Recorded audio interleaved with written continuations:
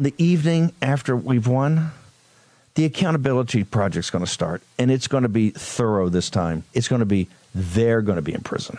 Yes, prison. This is something that looks more like at least an attempt at an aspect of the Putin playbook, where the use and singling out of government power against your opponents doesn't just take them off the table, or as it sometimes has been in Russia, worse, but it also sends a message to everyone else. Maybe you don't want to be associated with that. Maybe you don't want to be involved in that. Maybe you want to go back and just try to live your life and avoid being grouped in with this group of people that Mr. Bannon says are going to be in, quote, yes, prison.